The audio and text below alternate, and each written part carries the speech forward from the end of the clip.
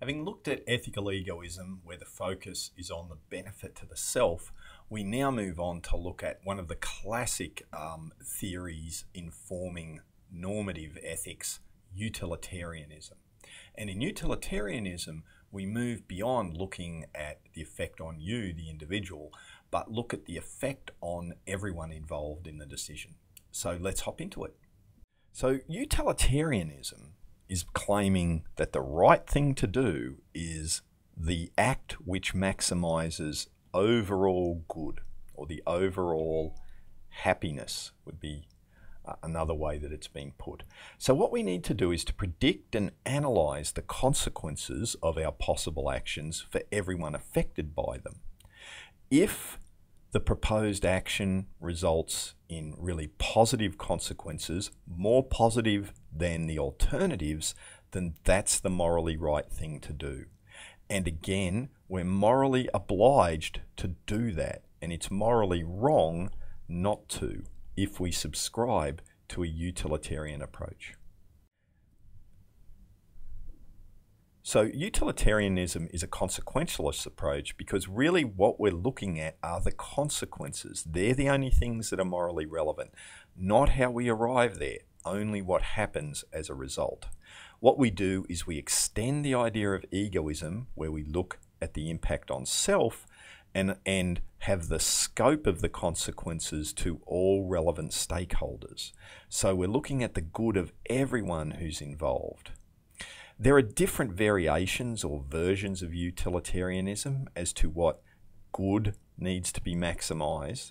We're going to look at mainly traditional or classical utilitarianism, where we look at overall happiness. So the aim of a moral act should be to maximize the overall happiness of those who are actually affected by the decision. There are some alternatives around at the moment, such that give different interpretations of good, but I think looking at that overall happiness is a good way to go. There's a long history behind utilitarianism. Two classic philosophers in the area, Bentham and John Stuart Mill, are most closely associated with it. Bentham came up with a kind of calculus to work out how do you work out what is good or pleasure or happiness. Okay, so how do we work out how much happiness there is? And he said that there's these 7 kinds of things that we need to look at. We need to look at the intensity of the effect, how long we'll be happy, how certain we are that we will be happy as a result, how close our happiness is to the act.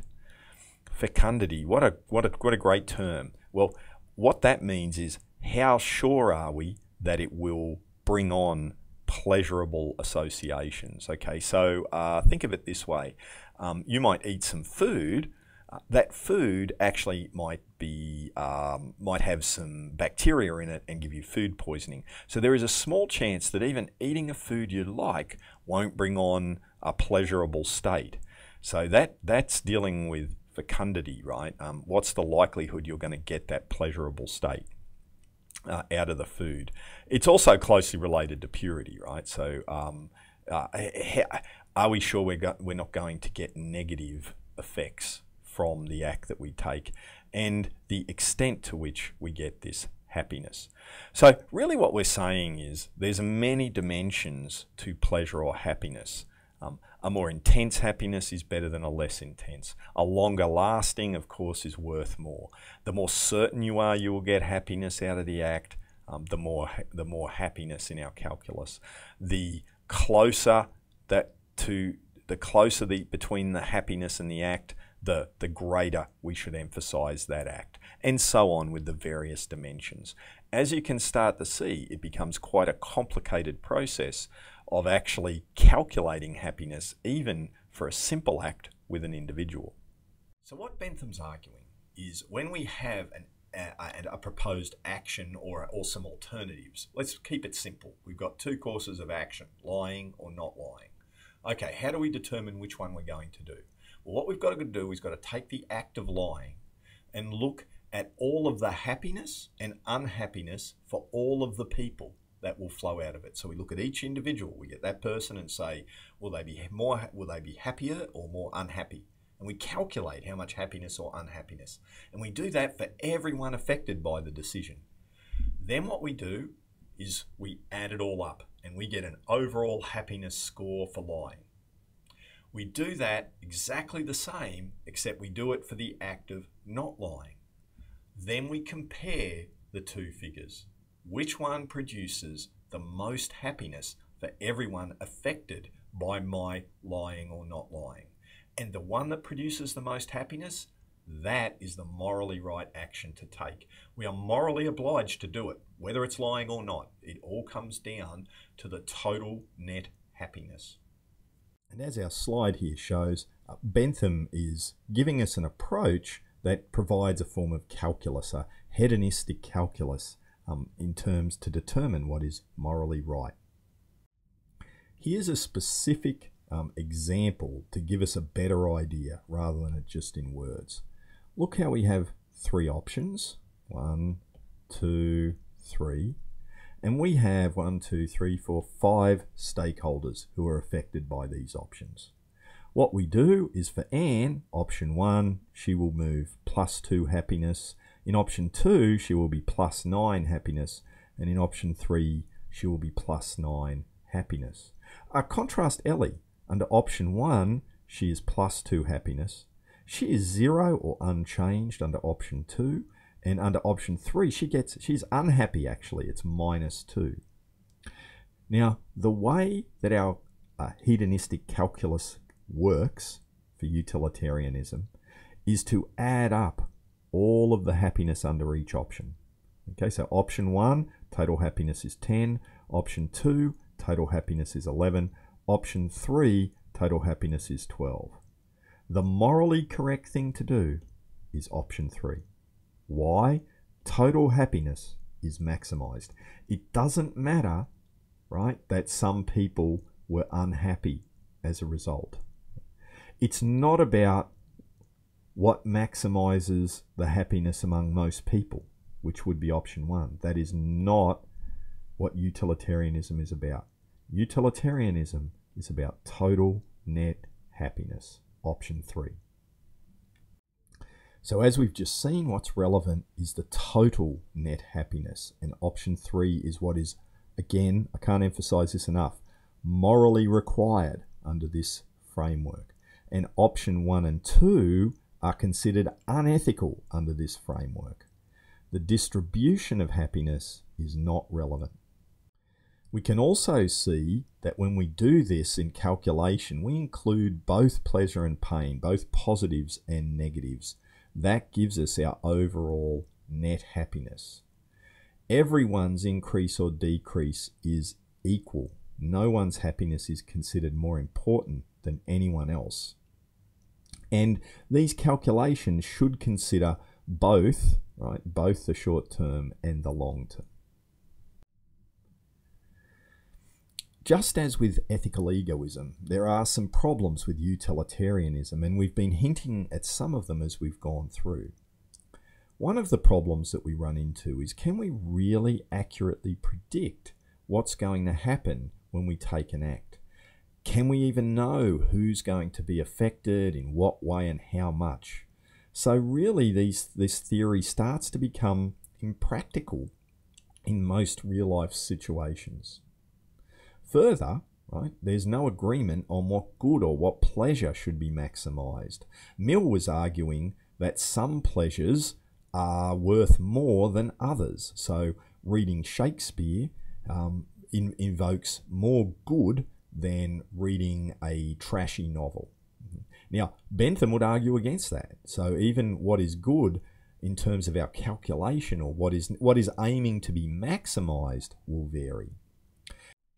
A third problem that arises from a utilitarian approach is that it really means that actions that we normally would consider okay or not, unethical, become unethical, and really it's far too strict. So the example we got here is a great one. Imagine that you've got $1,000 to spend and you decide that you want to go on a holiday, right? And that might produce 100 units of happiness in you.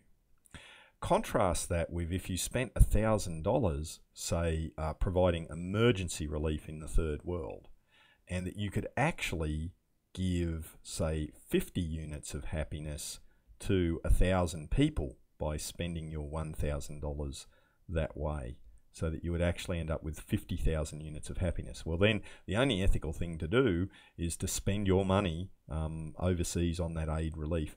Many of us wouldn't see necessarily spending $1,000 on a holiday yourself as unethical, whereas under a strict utilitarian approach, it actually would be. And there'd be many actions that we would consider ethically okay would be barred from us under utilitarianism. Probably one of the most damning criticisms of utilitarianism is that actions that we might normally consider unethical might become morally obligatory to us.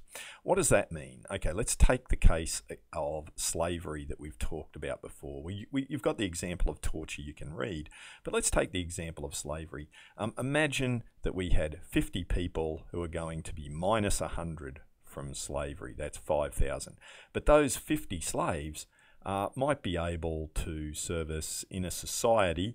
Those 50 slaves might be able to service, say, 100 people. Now, if those 100 people go plus 60, because you got half a slave, slave use half their time to look after you, then what we actually find is that's plus 6,000. So under this, right, slavery we're morally obliged to have a system of slavery if that's the payoff. So one of the real problems that can come from utilitarianism is the calculation allows for the oppression of a minority, right? The big negative on a minority can be overweighed by a smaller positive for a greater number of people. That's very closely related to the problem that utilitarianism doesn't worry about how that happiness is distributed. We'll deal with that in more detail when we look at fairness, say in the justice series that we do around week 3, week 4. So one of the criticisms of utilitarianism is, look, if someone gets 200 units of happiness while 90 lose 1, is that okay? Really you've got one person gaining and 90 people losing. Is that still really an ethical or moral thing to do? Having said that, utilitarianism is very appealing and used a lot in business. Why?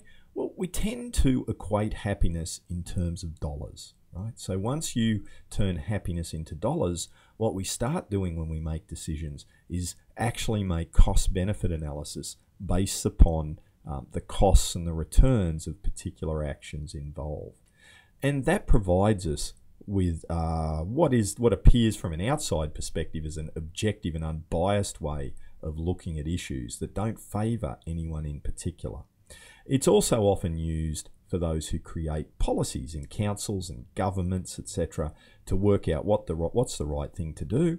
Well, they just really tend to look at the cost benefits of actually doing it. That's really an extension of utilitarianism, where we substitute money for happiness. So hopefully that's given you a quick introduction to those two consequentialist theories. Ethical egoism, where we look at the effect of the individual, particularly me, when looking at alternative courses of action. And secondarily, utilitarianism, where we look at the effect of our action on all of the parties who will be affected by it. Next, we're going to look at an alternative way of thinking through thinking through ethical acts. And that's looking at it from a deontological perspective, where we don't really look at the consequences. We look at working out whether what we're doing is actually ethical or not, irrespective of those consequences.